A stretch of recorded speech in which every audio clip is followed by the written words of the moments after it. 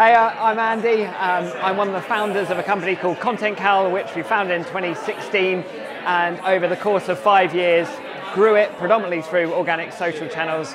And at the end of December 2021, the magical thing happened where we were acquired by Adobe, which is where I now work.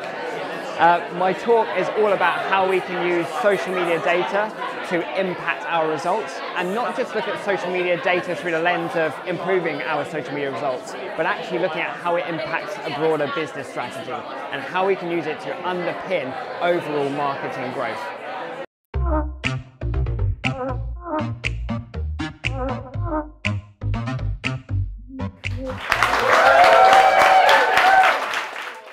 If there's anything I've learned throughout the journey of building a company, is that social media is not a channel, it's a business strategy.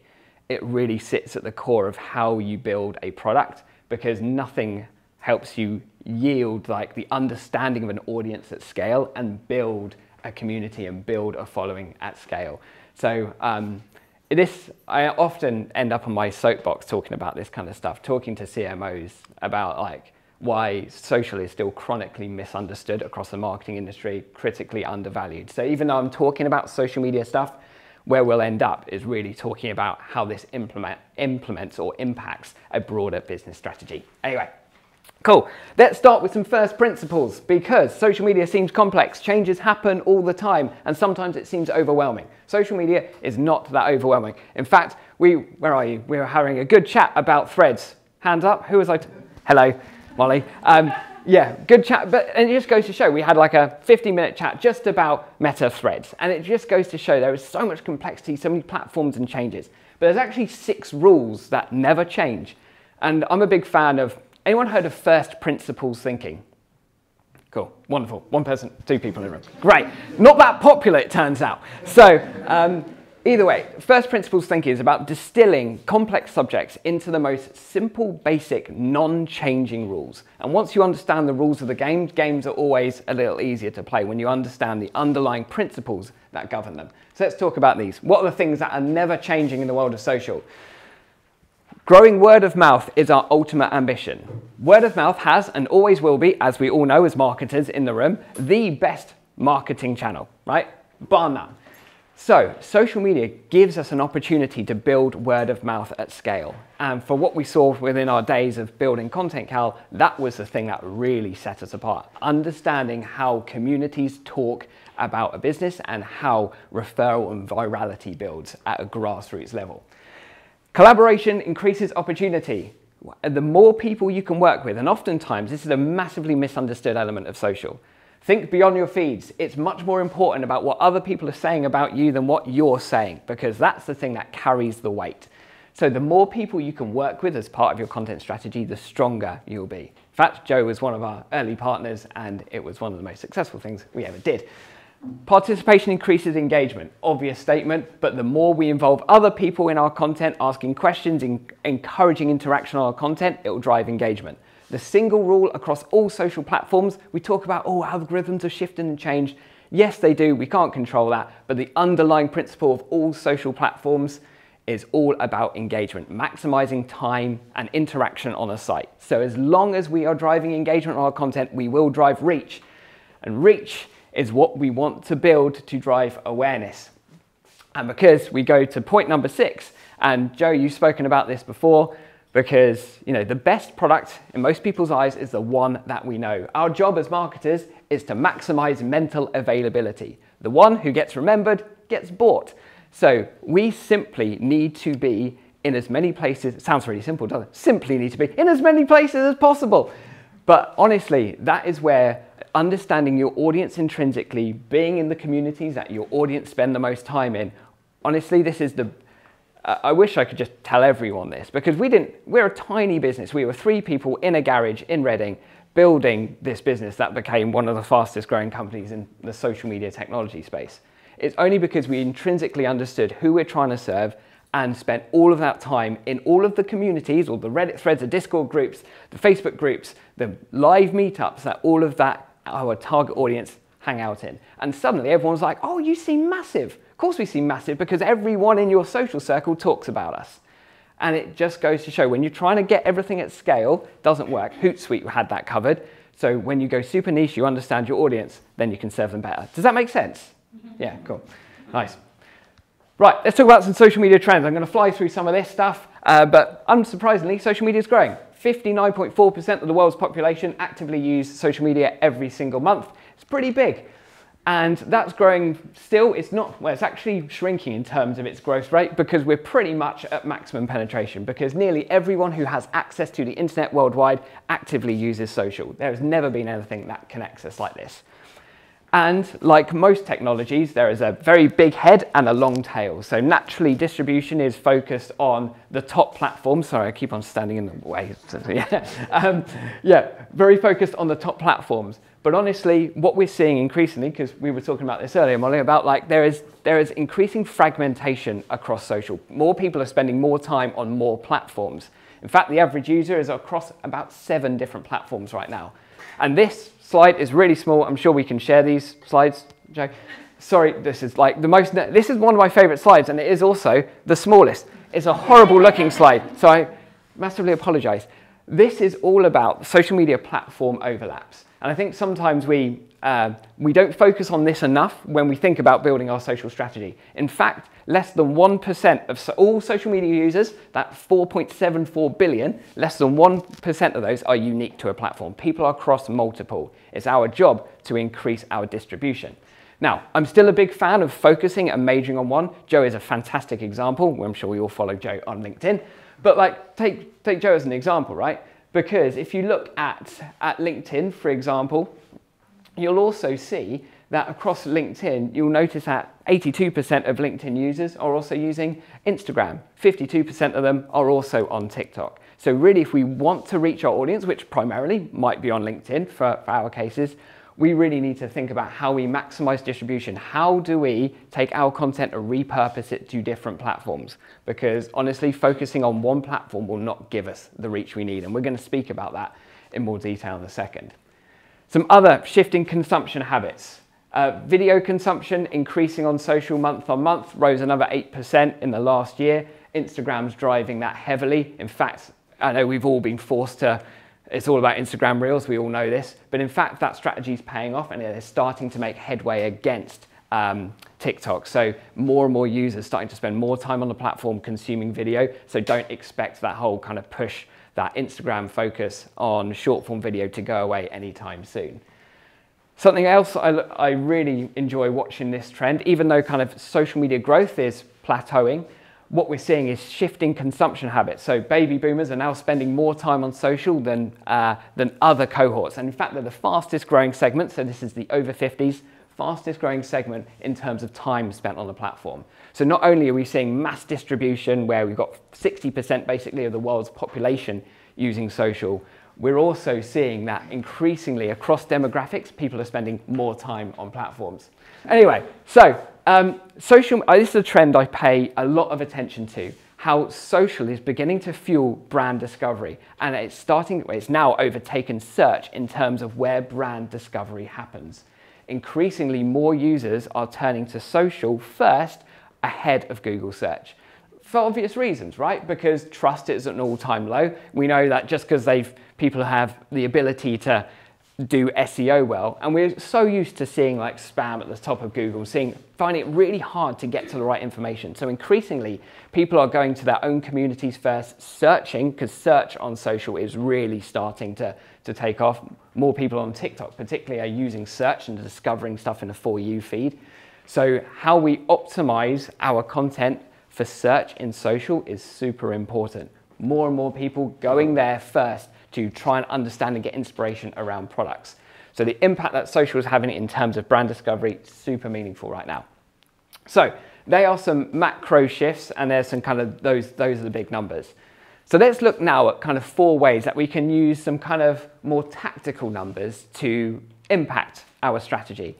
And this kind of second part of this presentation, so now we understand the macro stuff, let's now talk about like, what are the things that tactically we can apply to our strategy. Now, it's worthwhile saying here at this point, like some of this is from my own data, some of it is from other companies' data, but I'll be the first to say, like, you should use your own inquisition. You should be curious. You should use your own data to drive this as well. So there is no such thing as a social media expert, right? You know, lots of people will purport to be one, but it's the only industry you can go to bed an expert and wake up a novice, because it changes that darn quickly. So I'm not going to be the one to sit in front of you and say, you need to do this.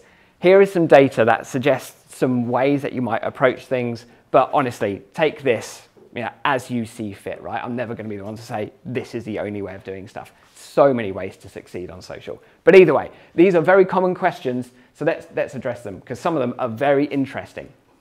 Cool. Strongest for reach. And now I'm talking only organically right now. And this is based on my own experiments. So feel free to kind of maybe take something from this. You might want to experiment with this yourself. Basically, I produce the same content every Tuesday. I produce the same video, and I have done the same thing for 5 years. So it's given me a really good understanding of how content performs across different platforms. And going back to that slide that I showed you earlier about like platform overlaps, I'm always interested about how can we take the same content published to exactly the same platform, no changes whatsoever. So short form video is what it typically is. So under 90 seconds, vertical video, same copy, published to exactly the same platform, exact same content to different platforms, and all organically, not boosted, etc. So as you can see, my followers vary across different platforms. So some of them I should probably be embarrassed about, but hey, never mind. But there we go. It's always like someone talking about social media and see the followers like 236, like really? Really? Are you talking to me about social media? But anyway, yeah, I'm just here to provide information. Let's look at TikTok first, because TikTok has been super strong organically for reach, as well we know, and it continues to be so. So here I'm kind of measuring this by view rate. So that is the percentage of people that watch that video and complete that video out of the number of followers. Simple calculation, right?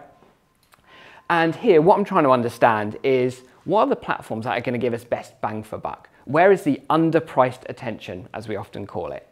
So here, TikTok, still quite strong, but actually the worst out of all of those. LinkedIn, worthwhile saying, this is a personal profile, right? Personal profiles, as we know, perform better than company pages. Insta, Reels, they are performing very well, but not as well as Facebook. Now, the caveat here, and this is something that is definitely worthy of experimentation. I only started testing this because some other creators were saying, honestly, Facebook personal profiles that have been switched to professional mode, because Facebook are investing heavily in creators, and they really want to push this heavily. In the same way that LinkedIn started to prioritize your personal profile and encourage people to switch to creator mode. It's a war for creators, it's a war for talent.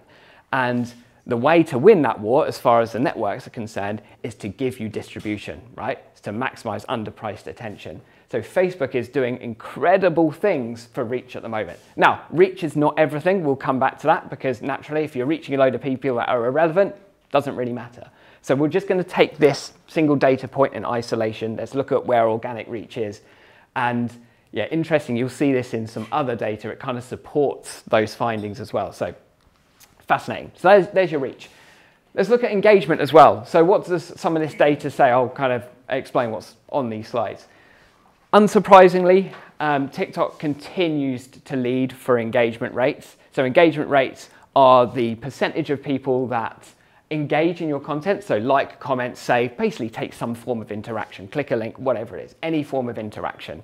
The percentage of people that take an interaction out of your followers, that's how you get your engagement rate. And we want that because naturally, you know, engagement is a wonderful cycle. As we looked at in those kind of 6 golden rules, engagement drives reach. The more people interacting your content, the further it will go. Simple as that, and it applies to all networks. So you'll notice that TikTok is so much higher when you look across the whole broad spectrum than the other networks. They're incredibly strong.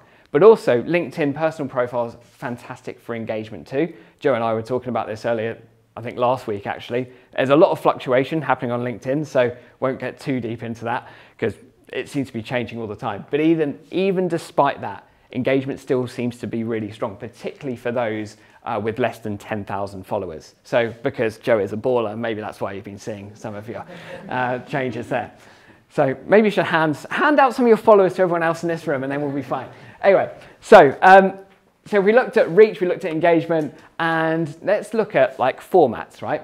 Unsurprisingly, what format gets the most engagement? Hands up, let's have a prediction. Yay! Who'd have thunk it? Cool. Other things. So there are some other elements to that too, but unsurprisingly, Reels trumps everything on Instagram, for example. Carousels still do marginally well, but honestly, as much as we hate it, as much as like the campaign last year of Make Instagram Great Again, it's not going to change anything. That ship has sailed, and it's all about Instagram only cares about maximizing people's time on the platform. Currently, people spend 10x the amount of time on TikTok than they do on Instagram. That is a big problem for anyone's business. So naturally, they're going to do everything to make people spend time on platform, and video is the number one way to do that. But something else that is the most awful still and screenshot of me. Good Lord, I need to change that. Anyway, you change your view on handsome man now, don't you?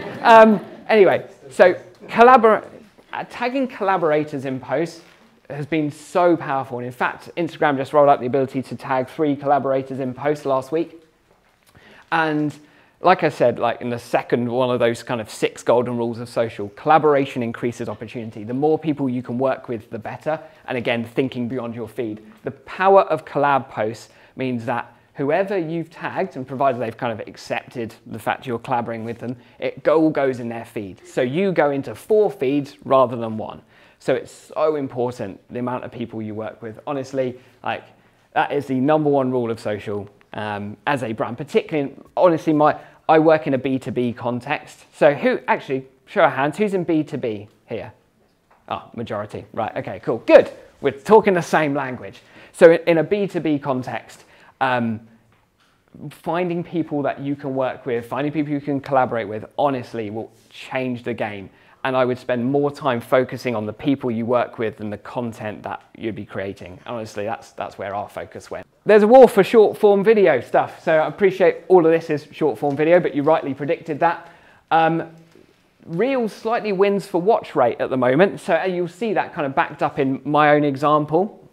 So you'll see this is a study across 250,000 accounts. So kind of this is definitely a little more statistically significant than my example earlier, but it's good to see it being backed up. So you'll notice that Reels fantastic for view rates. Shorts isn't quite on par with the others. So YouTube Shorts isn't quite on par with the others for view rates. I'm disappointed about that because I had good hopes for YouTube Shorts because 2.5 billion monthly active users, YouTube should be really strong. Engagement rate of Shorts is going up though. So you'll notice that both TikTok and Instagram are trending downwards in terms of engagement rates, but Shorts is on the up. So I wouldn't be too disheartened if like you've started to do YouTube Shorts, you're not getting the incredible reach in terms of like view counts that you might be getting on TikTok. It might be something worthwhile persisting with. Anyone here doing YouTube Shorts on YouTube at all? Cool. Trying. Cool, yeah. Yeah, I hear that. Cool, nice. All right, again, I caveat this because like, when's the best time to post? This best time to post conversation comes up all the darn time.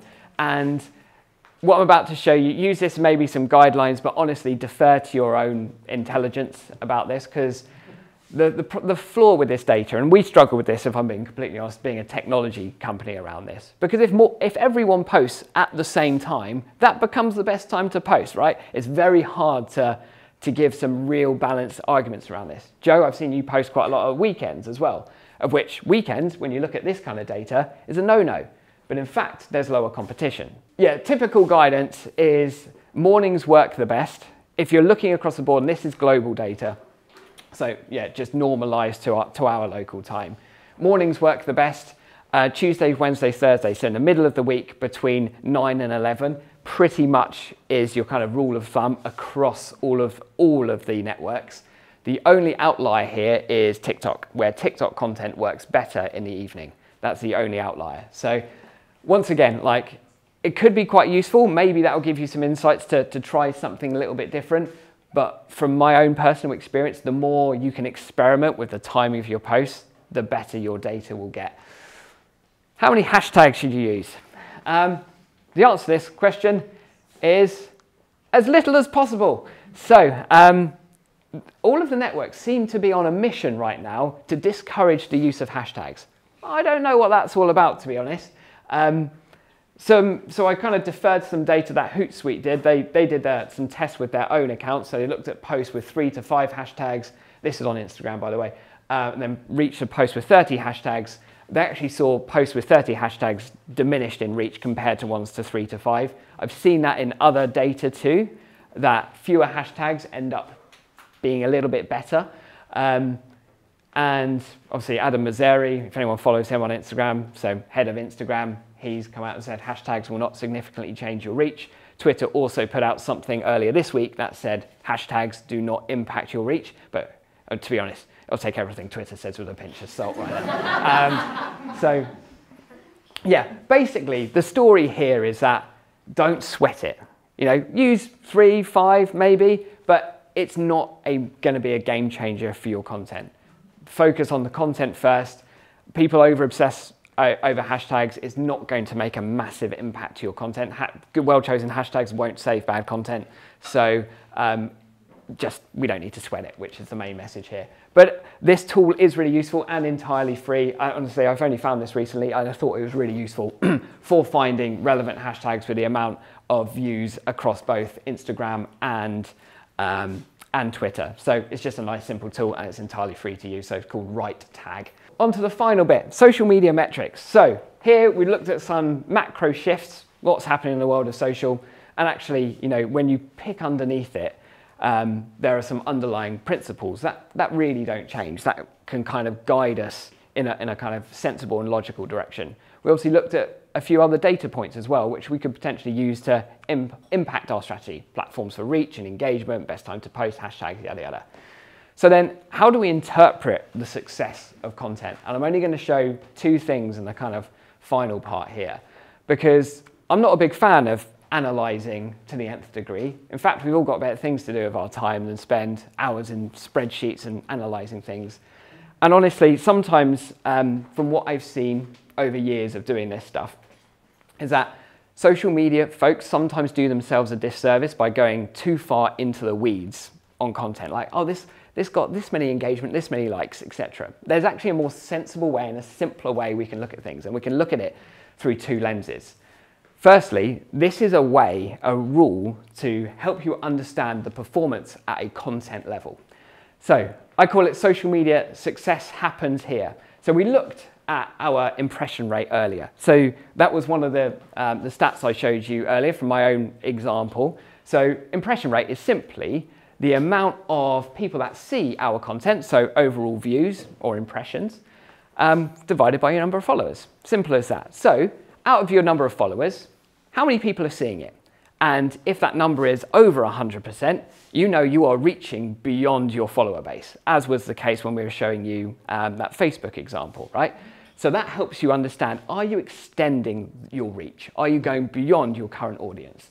So tick in this box means, great, we're maximizing our distribution. We started this talk with talking about distribution, maximizing mental availability, the one who gets remembered gets bought, yada, yada, word of mouth, yada, yada, all of that stuff.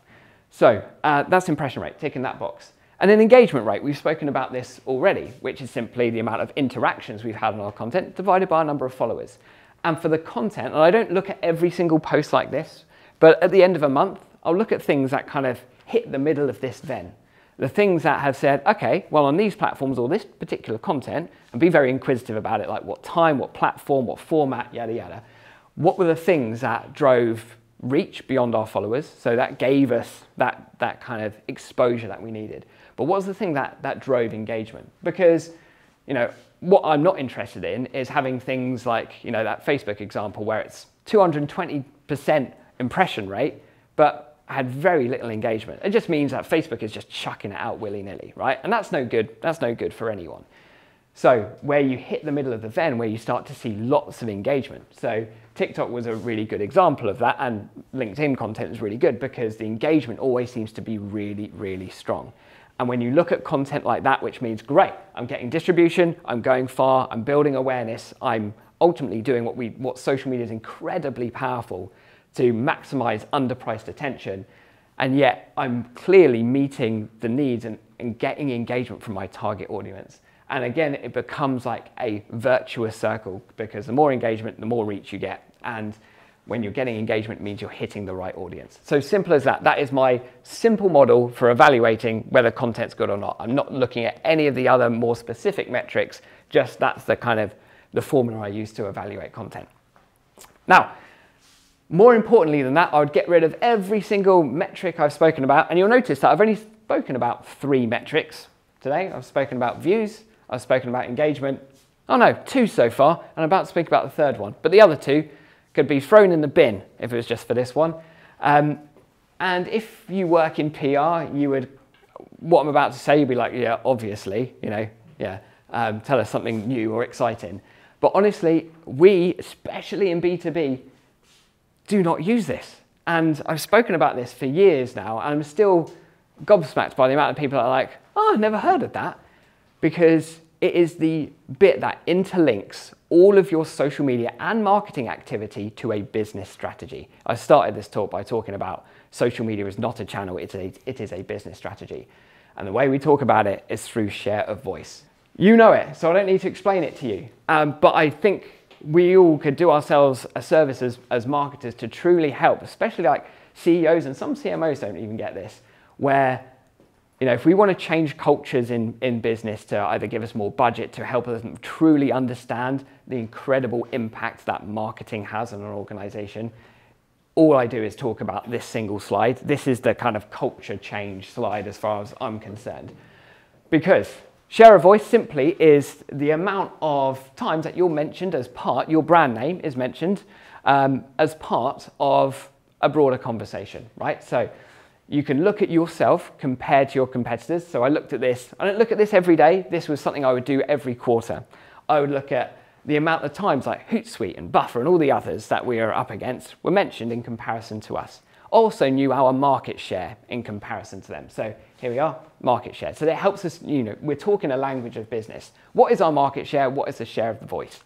And simply put, if our share of voice is bigger than our market share, so if we've got 10% share of voice and our market share is 5%, our brand will grow. As easy as that. That is the simple kind of linear trajectory that we see. And if, like, you know, Mark Ritson will talk about this, you'll see this in all of like the standard like marketing stuff. But it's typically spoken about in B2C, not enough in B2B.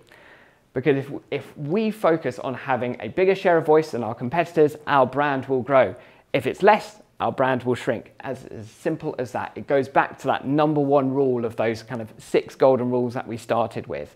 Our job is to light a fire under word of mouth. The more people we get talking about us, the more we maximize mental availability, the more we create virality, and the more we build word of mouth, because the #1 underlying emotion that governs all buyer behavior is trust.